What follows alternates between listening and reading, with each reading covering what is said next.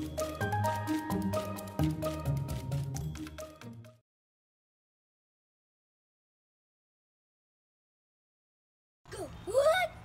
hello, my name is Marcus McCartney. I'm the OSU Extension Agent here for Washington County, and welcome back to our Quarantine Gardening series. Today, we're going to be talking about one of my favorite plants to grow and eat.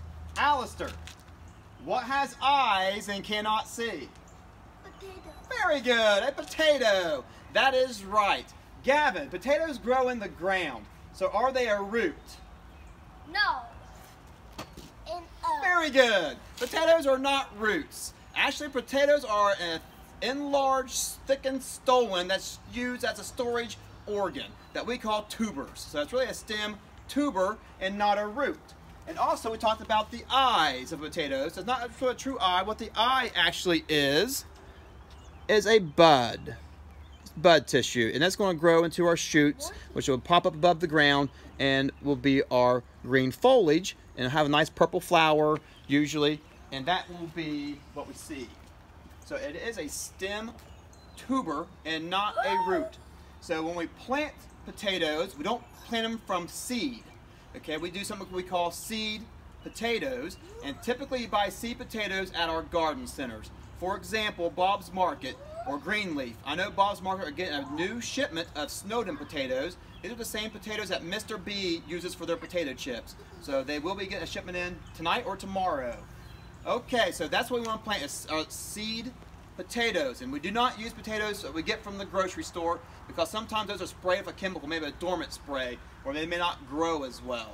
And we don't want to use potatoes that we had from our garden last year because they can carry over diseases. So we want to use fresh, new seed potatoes from a garden center. Alright, so typically when we plant our potatoes, whether in the garden or in a container, what we're going to do today in a container, we want to make sure that what we plant is probably about 1.25 inches in diameter. A lot of times when we buy them, they will be that 1.25 inches diameter. If not, you have to cut them into smaller pieces.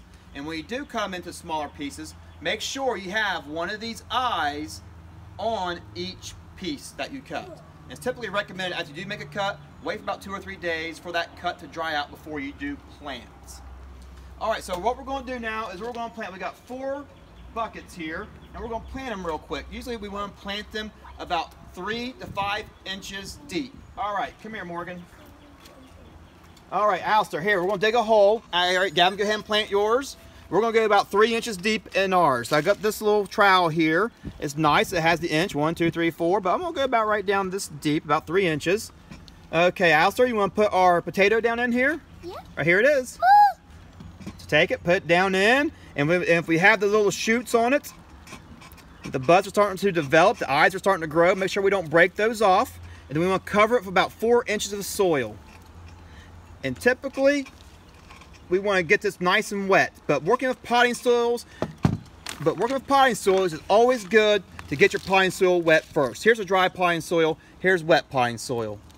A lot more hard to work with dry potting soil, and it's not recommended, so always get your potting soil moistened before you put it in your container, before you grow or try to plant anything. Okay, so you get yours planted in there, Alistair? Yep, Gavin already got his planted. Very good. Gavin, so if I was going to plant this in a garden, not in a bucket, how far apart should my plants be? I'm not being paid enough. That's right, about 10 to 12 inches apart. Then we want our rows to be about 30 to 36 inches apart. So in row, about 10 to 12 inches apart. Rows about 30 to 36 inches apart. Okay, so we got our potato planted. We got it cut up. We know where we get our seeds from. During the season, we will make sure that these do not dry out. So come out here and constantly monitor your moisture level. You know, in a garden situation, you may be watering once or twice a week. Here, we might be watering more because the buckets dry out a little bit faster. So it's important we have that water in here. And remember, we need our holes in the bottom for drainage of our containers. All right, weeding. Typically, we won't have any weeds in container. Don't have to worry about that. But in a garden situation, if you're going to do weeding, do a little bit of light hoeing. Do not get down too deep with the hoeing because you might hit some of the tubers that will be growing. Okay, as well, insects. A couple common insects is the Colorado potato beetle and flea beetles that you may see on the foliage. Colorado potato beetle, it's a bigger fat bug. If you see it, and then you have it in your container, I would even spray a chemical on it. I would just hand squash them. Then you come through and pick them and have your kids pick them. Alistair, is it fun to pick bugs and squash them? Yes, it is fun to pick bugs and squash them. Okay, and the flea beetles are just these little tiny black beetles. They get the name flea beetles because they do kind of hop around a little bit when you kind of try to mess with them, you see them. But just squash them as well. That's what I would do.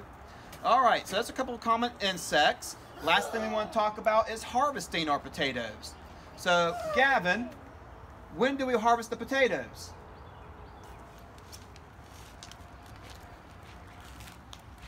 Very good, Gavin, that's right.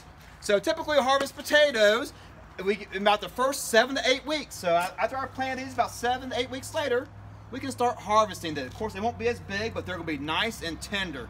And I really do like them when they're at that stage. Or we wait till the end of the season, you know, when the plant maybe starts to dry out, we get these bigger potatoes, and it might be good for a baked potato, you know, or you know, whatever you want to use your potato for. Make French fries out of them or potato chips. Okay, so typically about 6 to 8 weeks, 7 to 8 weeks, you can start harvesting the potatoes.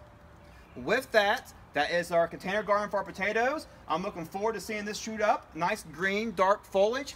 And these will have a nice, beautiful purple flower with a yellow center. Very beautiful.